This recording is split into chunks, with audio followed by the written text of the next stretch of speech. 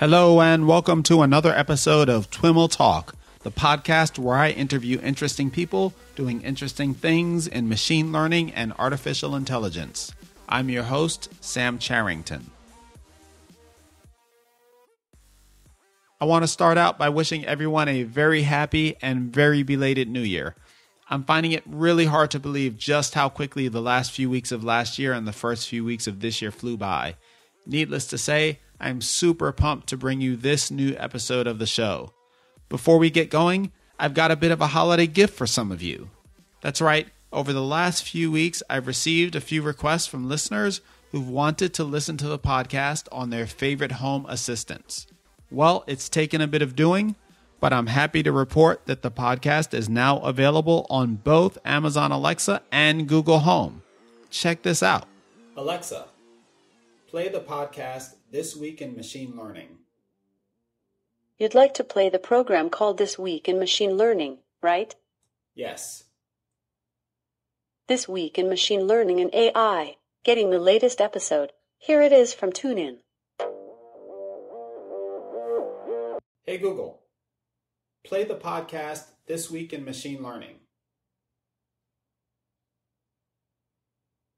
Learning and AI podcast, Twimmel Talk number 10, Francisco Weber, Statistics versus Semantics for Natural Language Processing.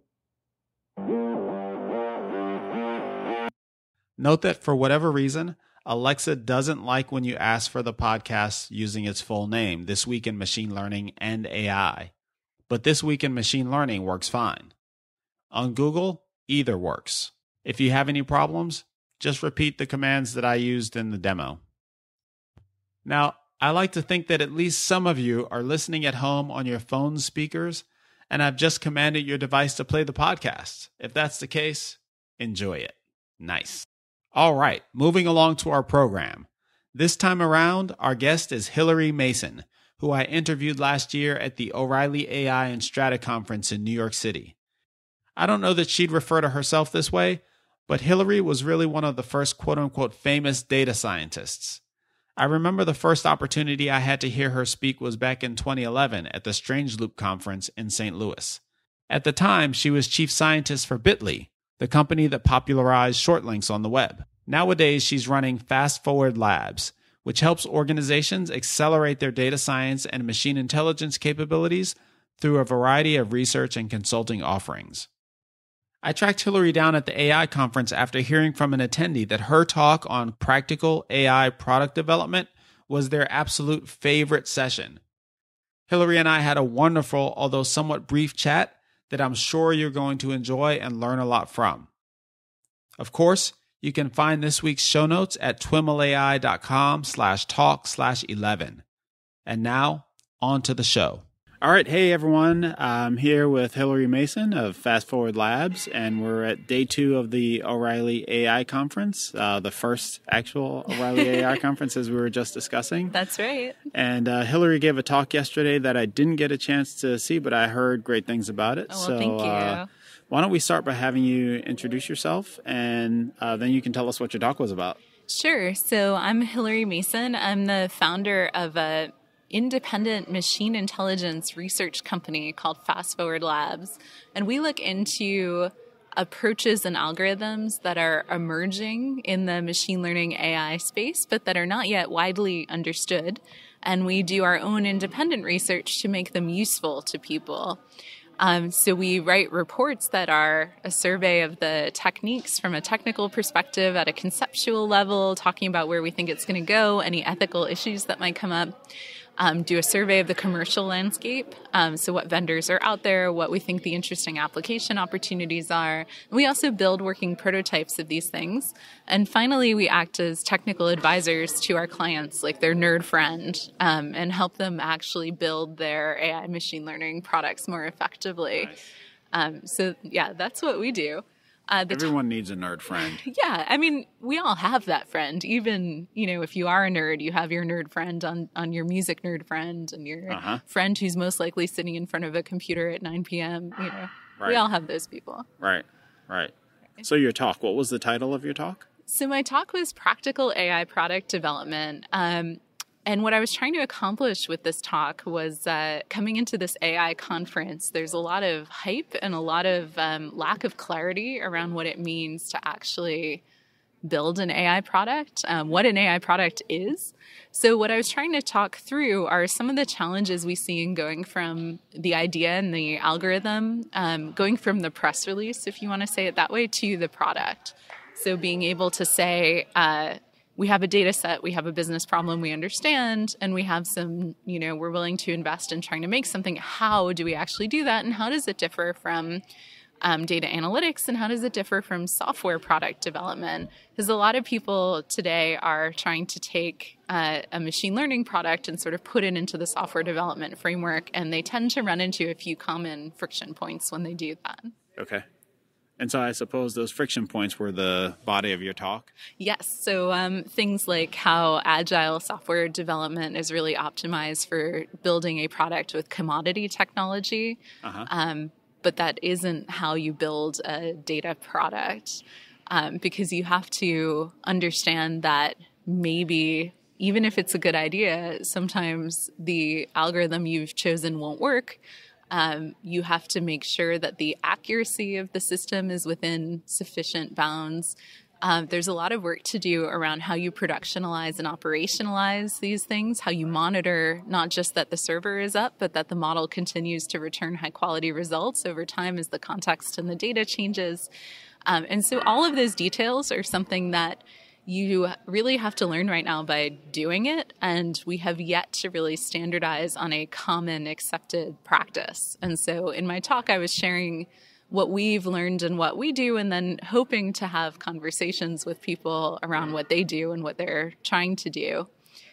And so, yes, that's what the talk was. It seems like Agile would be perfect for this environment where, things like working closely with your customer, the end user of your product, failing fast, kind of, at least the things we commonly think about Agile. There's also a whole software development lifecycle thing, which may be what you're referring to. Right. But so on the surface, it's absolutely a compatible philosophy. Which is why everyone falls into the trap. Exactly. Because when you go to implement the details is when you run into the problem, when you have to say, how many points do I think it's going to take me to find an algorithm that can produce a useful result? And it doesn't take into account the machine learning process of developing, really experimenting and saying that, I might try to solve problem A, but it turns out problem A is really a lot harder than I thought it would be, but I can solve problem B that's also useful in this product context. And it also doesn't deal with the, once you have something that sort of works, doing the simplification and scalability work, which is just as hard as the initial algorithmic work, but often gets overlooked in a, AI conference where everyone's excited about what's shiny and new. Okay. So to me, that says that it's not that Agile methodologies are fundamentally, ill-placed in these types of problems. It's that our sensibilities for estimating and, understanding the development process that kind of feed into an Agile methodology are off. Like we don't have our MLC legs yet. Right. They agree, but the mechanisms are second-class citizens. So you can allocate a spike time to go figure out an algorithm, but that's a hack. And there's no first-class mechanism for this sort of experimentation and iteration. Okay. And so how did you, with that being kind of the premise for your talk, what were some of the things that you dove into? So I love to tell stories. So I talked about a couple of projects we've attempted that didn't work out. So one was using a deep learning image classifier to let you take a picture of your plate and get a calorie estimate. Okay. Which, that sounds like a good idea. My team, we thought it was a good idea, at least worth trying. We found a lot of data. There's a lot of food photography out there.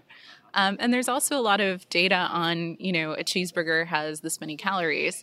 Right. It did not work because that data, a cheeseburger can have anywhere from 300 to 2,400 calories, and these data sets just simply don't agree.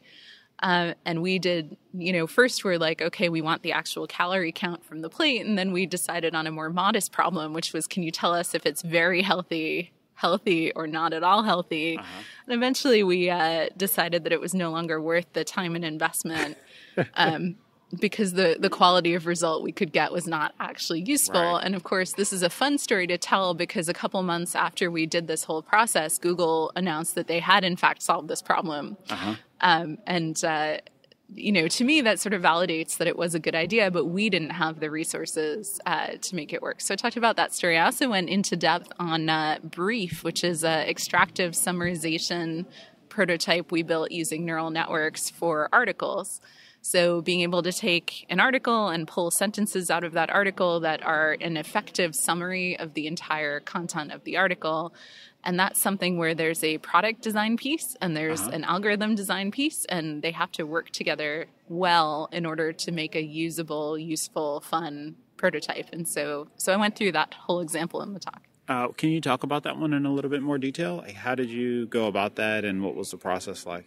Yeah, so the work we do is always framed around an application. And so as much fun as it might be to say, like, okay, we want to spend 4 months using deep learning to analyze text, which is really what we did, we decided to focus first on summarization. And then under summarization, there's sort of two major schools of system. One is extractive, so pulling words and sentences out of the body of text.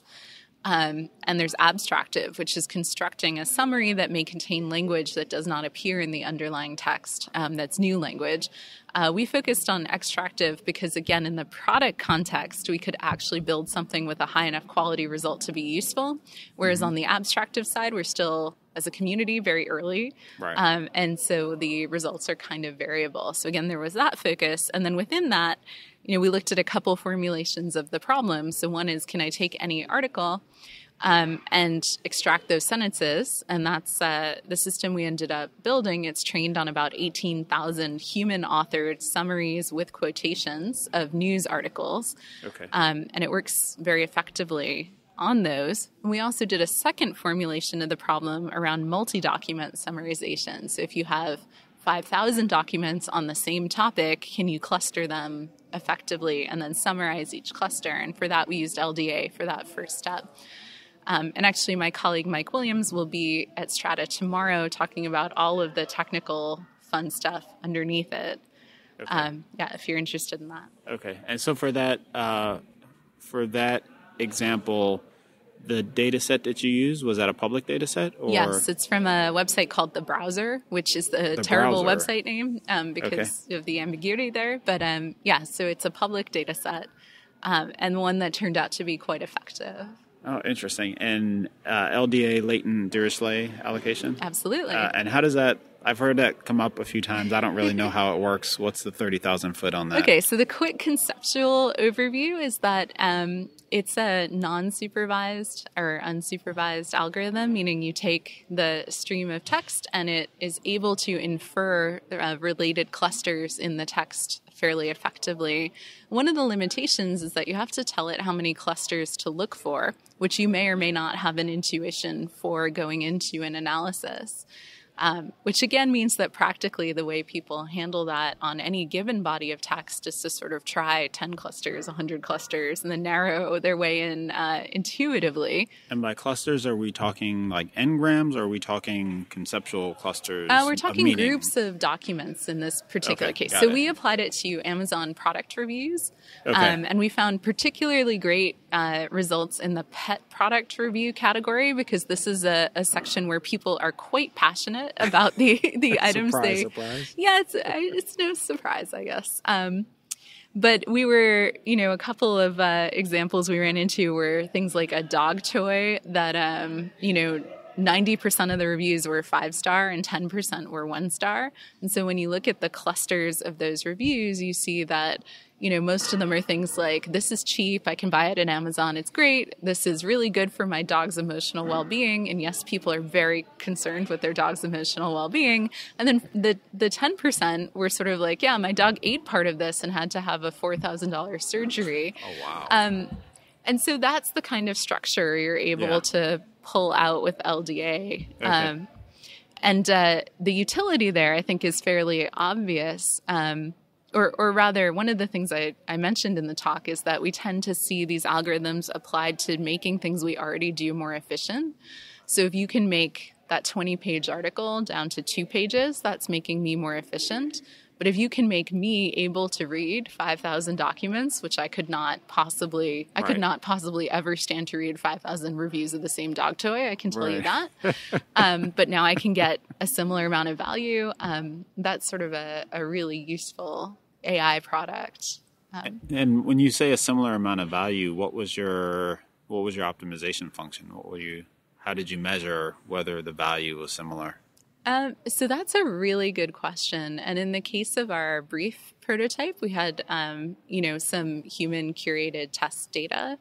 But to be honest, a lot of this is really intuition, which I know is a dirty word in this context, the world of AI. But I really do believe in the value of user testing, feedback loops, and human intuition in guiding the product aspects of this sort of work. Mm-hmm. So what were did you have a kind of an enumerated list of takeaways from the talk? Was it prescriptive or was it? So it was more laying out a shared vocabulary and then sharing some experiences, but I'm not going to presume to tell you how it's done. Right. Because I think that where we are in the development of the practice of AI product building is still very early. And this is, I've been a data scientist since the very beginning, and it's very similar to what happened with the evolution of the profession of data science, where a lot of people are doing a lot of different interesting things that are all related. But there's no one vocabulary, no one process that everyone has agreed on yet. Right. And so I shared my point of view. I got to talk to people afterwards for an hour and a half out here, hearing other people's point of view. And it's just, we're at one of those really exciting moments, I think. Yeah. Yeah.